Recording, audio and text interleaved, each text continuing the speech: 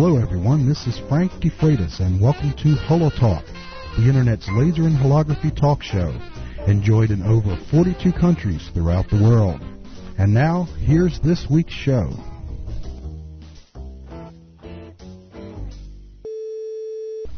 Hello everyone, this is Frank DeFreitas, and welcome to the 2004 opening show of HoloTalk, now going into its 8th year of broadcasting on the Internet. My special guest for this show is Graham Saxby, who will be joining us via satellite connection from the HoloTalk studio to his home in England. As you may or may not already be aware, Graham has just recently released the 3rd edition of Practical Holography, which many people, myself included, consider the authoritative working manual for all things holographic. I was contacted by his publisher several weeks ago asking if I would review the book and decided to up the ante by suggesting that we do a live program with Graham to broadcast in association with the book's release. The book is already available in England, and Amazon.com has February 2004 posted as its release date here in the U.S. For those listeners who would like to order a copy in the UK, along with those listeners in the US that would like to pre-order a copy, I've included links on the HoloTalk page to Amazon.com in both the US and UK. I'd like to welcome all of the HoloTalk listeners who have tuned into the program and look forward to bringing additional programming throughout the upcoming year. It's always a pleasure and an honor to be your host. And now, without further delay, here's Graham Saxby. Hello, everyone. This is Frank DeFreitas, and I have Graham Saxby on the line. How are you today, Graham? Oh, I'm fine, thank you. Yeah. Hello, Frank. How are things on the other side of the pond? Well, a bit dull today and not very warm, but it looks like being a reasonable sort of winter, I hope. That's nice. That's nice. We're getting ready to go into a very cold period here where we'll be down in single digits and below zero. Oh, yes. Within the next week. So, and the past few days we were out with T-shirts on, so it's quite a difference. Yes. How are you overall? Well, we've been without T-shirts for some time now, but it hasn't been really cold. We get a bit of frost. But in this part of the world, it's generally fairly warm because we're fairly near some big cities. Yes, yes. Well, we have a very good connection. Yes. So we're thankful for that. And I thought we would start off the interview by jumping right into a few questions that I'm sure a lot of the listeners have out there.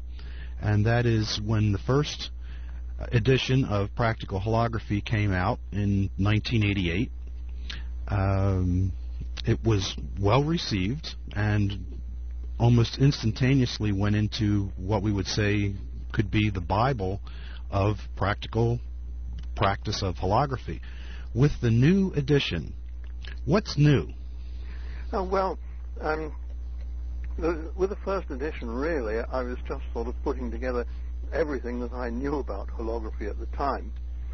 And as time went on, it became more and more obvious that there were bits missing and things had moved on a bit. And I went into a second edition, and now, of course, things have moved on again. And the most important thing, of course, being that lasers have suddenly come down in price. We've got diode lasers, which are really very good. Mm-hmm. And people can now pretty well literally make holograms on the kitchen table. Yes. So, of course, that was the first thing that had to be amended. I had to put in that sort of thing. And some of us in the Royal Photographic Society's holography group have been doing quite a lot of work on doing little workshops showing people how they can make holograms with very simple lasers, the sort of thing you can buy in souvenir shops. Yeah. I actually bought one in Greece for under £2 sterling, and you couldn't even buy the batteries in this country for that sort of money. And really, we've been able to get quite good holograms. I've done a lot of work with Jeff Blythe, mm-hmm. who is a bit of an expert in the processing system, and he's evolved some very good processing. And the other thing, of course, is that I've had to bring some of the applied holography up to date. Yes. And I've been keeping up with that because I have a company that supplies me with abstracts, and I've got abstracts of every paper that's been written on holography or even mentioning holography for the last 25 years. Mm-hmm. So it's fairly easy to keep up with that. But it's rather surprising, going through the previous edition, how little has really been done. Yes. As far as display holography is concerned, really, I think we reached the peak several years ago. Mm-hmm. And not very much more has happened. People have just got better at it. Yes. But of course, there have been big advances in data processing and that sort of thing, and particularly in embossed holography and security and so forth. Yes, that's been a big So I had to field. completely rewrite the chapter on security holography. I guess the answer with electronic holography and the transmission of this information is going to come through compression. Oh yes, very much so. And there's a lot of work really to be done with. Well, you can call it electro-holography or something of that sort, but really it's using electronic imaging Mm-hmm. to produce the objects for the holography rather than anything else. The other thing is, of course, that with electronic imaging, we still haven't really got down to the sort of resolution that you need to make the traditional sort of holograms with off-axis beams. Yeah. At the moment, they can still really only make satisfactory holograms either with on-axis beams like Gabor holograms, Mm-hmm. or the slightly off-axis ones that you have with Fourier transform holograms. Fourier transform holograms are the main sort of thing in data processing. Like, I remember back in the late 70s, perhaps early 80s, and I think the company was named Aerodyne, but they had a holographic printer that would write out a computer-generated hologram pixel by pixel. Yeah. And I believe it took like 12 hours for a 1 centimeter square area to be written. Yes, it would. That was one of the troubles that Steve Benton's team had when they were trying to produce holographic video. Mm-hmm. They found that it would take 25 minutes to print out a single television picture. Yeah. And of course, that was how Benton's rainbow holograms came about, because he was trying to reduce the amount of information by cutting out the vertical parallax. Mm-hmm. And he finished up with a rainbow hologram, rather, I think, to his surprise and everybody else's. Yeah. And of course, that was the start of the whole business of commercial embossed holograms. Yeah, that's an amazing story with the development of the rainbow hologram, basically due to the fact that they were trying to decrease the amount of information that would have to be transmitted and written. That's right. Yeah.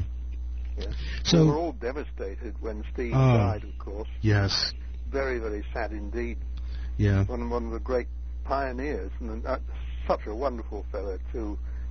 And I was proud to call him a friend of mine. Yeah, we actually have an interview on the HoloTalk archive page with Steve, so if any of the listeners who are new to the show have not had an opportunity to hear Steve Benton, there's a show on the page there as well. And I want to thank you very much for coming on the show, by the way. And also for having the publisher send that copy of the book.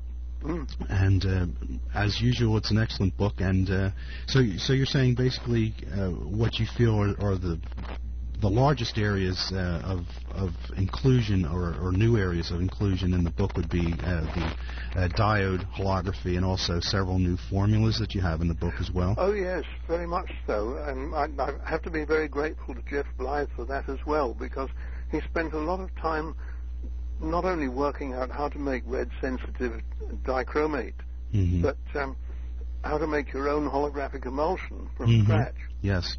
He's working in Cambridge University at the moment, not on holography as such, but using holographic emulsions in diagnostic things. What he did, very roughly, is to make a trivial hologram, that is just a hologram of a mirror, and then he subjects it to various sorts of things, bacteria and so forth, and from the color changes it's possible to diagnose what's going on.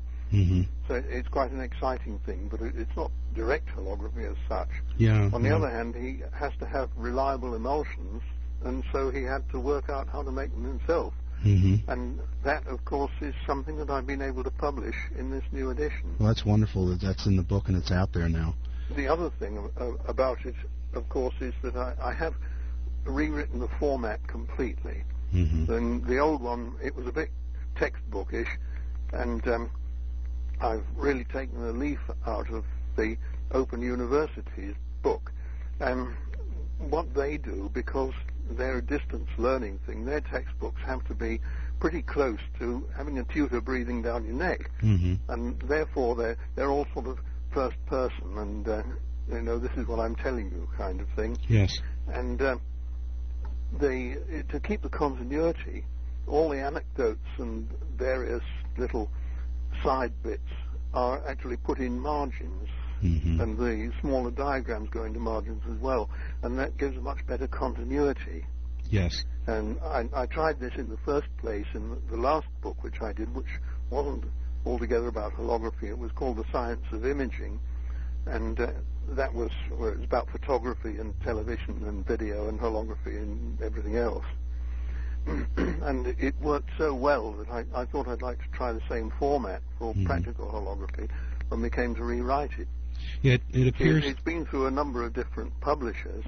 It started off with Prentice Hall, and Prentice Hall, of course, like all these other firms, a tremendous lot of selling out to different companies goes on, and they finished up with Pearson Education, who found they hadn't really got room for a book of that type on their books. And by very good fortune, I'd got it in with the Institute of Physics Publishing, and I was doing some freelance editing for them, and they thought it would be a very good idea to take this book under their wing, as it were. And they really have been absolutely first class. They've been tremendously helpful. It does seem to appear that it's evolved into somewhat more of a beside-the-table workbook where everything is broken down into step-by-step modules. Exactly, yes. Yes, that was just what I wanted to do in the first place. See, when I was actually working, partly at the Royal College of Art and partly at Wolverhampton University, and I had these students, and of course I had to teach them, as it were, breathing down their shoulders, and I thought the best thing I could do was to put that into words as best I could, because I was getting older and I was already beyond my retiring age, and they'd stopped paying me a salary.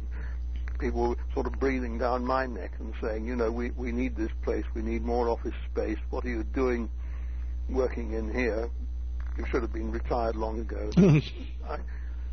I think it happens to a lot of people in academic life. And of course, as soon as they got rid of me, they turned the whole place into offices, and that was that. I was very lucky to be able to pick up the equipment round the back door for a fairly small sum, but unfortunately I wasn't able to build myself my own lab, which I would have liked to do. So I sold off the bits to various friends of mine in the profession. Oh. You're going around and lecturing now? Yes. Not an awful lot. I like to feel I have been able to retire a bit and look after the garden. And I still do writing and editing, of course. How often do you make it to the States? Do you come over? Well, I used to come over regularly to Tung Jeong's symposia at Lake Forest, but I haven't been able to get over recently, really, for family reasons. So I just have to wish them well. I'd like to get over to the States again, but I just haven't been able to. What's the holography community like in England right now? Well, the artistic side it's a bit weak in numbers, but it's pretty strong in creativity. We've still got Margaret Bennion, of course. Yes. And who just received, what is the award that she received from the Queen? Oh, she got the MBE, that's it's short for Member of the British Empire. Yes. It's a rather out-of-date sort of name, but it's one of the senior honours, not quite as good as a knighthood. Yeah. But, so she's not Sir Margaret Benyon? No. No. No, she's 2 notches below that. Okay. But it's certainly, really, I think the first royal recognition of holography. Mm-hmm. Although she knows Prince Charles. He actually visited her when she was working in Australia. Wow. And asked her about holographic portraiture. Well, in those days, there weren't any pulse lasers. Mm-hmm. So that wasn't possible. But we still live in hopes. Mm-hmm. Is the program at RAC still intact? No, it isn't. I get emails all the time asking me about yes, programs. It would have been lovely. It really was good. I mean, I had quite a hand in starting the thing up, because Michael Langford, who was head of photography at that time, another chap who very sadly died an awful lot too early, he and I put the idea together, and we designed the rooms, and Nick Phillips organized all the equipment, and we put this thing together, and altogether we taught about 35 students, and they all became professional holographers. Mm-hmm. But the real trouble was that the Royal College of Art will only take graduates. Mm-hmm. See, they only award master's degrees and doctor's degrees, and it was drying up, because all the various universities were gradually giving up holographic labs. Yeah. Mine was the last, in fact. Liverpool Polytechnic with Rod Murray was the next before last, and when Rod left that, he actually took over the RCA. And then eventually, when mine packed up, there were no more graduates, and so there were no more students. Yeah. And that was that. And once again, the administrators marched in and said, "Oh, we need more office space." And in any case, the equipment was beginning to get a bit old and sort of studentized. Those students that went on to obtain their graduate degree at Royal College of Art in holography, are they finding employment? Well, most of them are still working freelance. A lot of them have got sort of daytime jobs. Yes. But there's still quite a few who are exhibiting regularly. And some of the others, the original technician, Rob Munday, has got his own company down in Surrey. Okay. And they're doing very well, making large holograms and doing masters for embossing and that sort of thing. That's probably similar to John Perry's company here, Holographics North, up in Burlington, Vermont, I would That's imagine. Right, yes. Yes, very much like that. And a number of others have gone on to work for various companies and do their own thing in holography on the side. Well, you started in photography, right? I imagine. Were you doing imaging for the Air Force or something, Royal Air Force? Yes, that's right.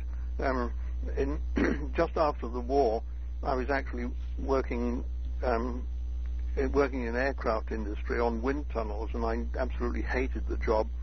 And I wanted to be a photographer. I was already doing quite a lot of freelance work, and at that time we still had national service. So when you were 18, you got called up. That is, you got drafted, and you did 2 years in the army. Mm-hmm. And I was working in the aircraft industry, so I was excused that. But if I left the aircraft industry, of course, I would immediately be conscripted into the army and spend 2 years washing out latrines or whatever it is that national servicemen do. The only way I could get out of that was to join the RAF as a photographer. And of course, when I did that, I got all proper training, all the technical training, and became, well, I hope is quite a good technical photographer. Was that aerial photography? Aerial photography comes into it a lot, but I was lucky enough to get quite a lot of jobs doing ground photography, where I did everything. I spent a lot of time doing public relations in Germany. I met a lot of very exciting people. I photographed almost all the royal family and the German people, Konrad Adenauer and company. And there was one occasion when I photographed General Galland. He was the Red Baron of the Second World War, and he was presented back with his Iron Cross by the chap who'd shot him down during the Battle of Britain. It was all very exciting. He was a most delightful man, and had all sorts of exciting assignments. And also, unfortunately, we had a few post-mortems and crashed aircraft and things like that. So, you just had everything. Yeah. But the aerial reconnaissance photography, of course, was the big thing in those days. Mm-hmm. Now there isn't very much of it. What there is mostly sort of low-level stuff. Having a look inside woods at very low level, but the high-level stuff is all done by satellites. Yeah. Obviously, your interest in this gravitated more towards the technical. Yes, but I did an immense amount of portraiture and weddings and things like that. Oh, yeah. So, I mean, my general interest is actually in landscapes and architecture. Mm-hmm. And I have a huge file, about 20,000 photographs. I'm looking at them now. It's stacked on the shelf about 3 meters high, 3 meters wide, and they're all negatives and transparencies. Yeah, that seems to be the final frontier with holography, is just to be able to get affordable emulsions. Yes. And that's where Jeff's work comes in. Yes, that it is a difficulty. I mean, it was an awful blow when Agfa packed up making their emulsions. Yeah, I loved Agfa plates. In a way, of course, it was a good thing because the Agfa emulsions weren't really very good. Mm-hmm. They were nice to work with. They were very forgiving. Oh, yes. Yes, they had a tremendous latitude. I remember I was trying to demonstrate the effects of overexposure and underexposure, and I actually had to underexpose by a factor of 10 before it became visible. Yes. And overexpose by a factor of nearly 50 before you could see any deterioration in the image. Yeah, it was real nice to keep exposure time short because you could always make it up in the development. Yes. Yeah. Yes, that was another thing that Jeff and I evolved. Jeff got the idea of using a developer containing pyrogallol. Pyrogallol is a developer that was used by the very old photographers. It was one of the first developing agents. Still my favorite. Pyrochrome process. Yes. Well, we sort of developed that process, and I got onto it from a process that we used to use in the RAF, and when people came back from reconnaissance sorties with stuff that had been grossly underexposed, and we used to use a developer that contained pyrogallol and metol, and this would give an increase in exposure of anything up to 3 stops. Yeah. The quality was pretty awful, but at least you had an image. And I worked on this and eventually came up with the formula that's in my book with pyro and metol, and that gave tremendous contrast, and it held back some of the noise that was typical of Agfa because of the yellow stain that it produced. The only trouble was it stained everything else, including your fingers and your clothes. Well, photography chemistry has a long history of toxicity just across the board, but we've certainly come a long way away from the days of parabenzoquinone, the PBQ, and the mercuric chloride bleaches. Oh, the horrible stuff. Yeah, I worked with both of those in the early days. Yes, so did I. Yeah. The book is available now in the UK. I imagine someone can order that right now. Yes. Yes, it costs £55 sterling. You can get it through Amazon, of course. Yes. If anybody is really stuck, then if they get in touch with me, I can sort something out for them. Okay. And Amazon.com here in the U.S. will actually have it available. I think they're going to ship it in February 2004, so they're accepting pre-orders for the book now, I believe. I believe so, yes. Yeah. I haven't had a look at their website. Yeah, $115 US, which just for the processing formulas and the emulsion formulas itself could pay for itself. Well, it's only the cost of a couple of large plates, isn't it? Yes. Oh, my goodness, I'll tell you. Yeah. Yeah. Well, yes, well, in this country, as I said, it's £55 sterling. And so, in fact, if you ordered it from this country and had it shipped out by surface, it'd probably be cheaper than buying it in the USA. Mm-hmm. Had you considered doing a multimedia CD-ROM at any point? No. No, to like be a supplement to the book? Well, I sort of gave it some thoughts, and then thought no. It's due to the production involved. No, I'm not really terribly well up in that particular bit of technology. In fact, I only bought a computer when some of the stuff I was writing, the publishers demanded it on floppy disks. Yes. And so I had to get a computer in order to produce it in the format they wanted. And I've been a sort of reluctant learner. I work on what the services used to call a need-to-know basis. As soon as I need to know something, I look it up and work out how to do it. Do you get a chance to go out onto the Internet to see what's out there for holography? Oh, yes. Yeah, there's a wonderful forum, Network 54, which has cropped up, which is a very active community of holographers as well. Yes. Yeah. Yes, I've come across that. Yeah. And, of course, your interview will be up, and I'm going to head out on the road after I finish this up, and I'll make sure that before I leave today that the interview is up and that the notice goes out to all of the HoloTalk listeners, and I hope you tune in to listen to it as well. Well, I certainly shall, yes. Yeah.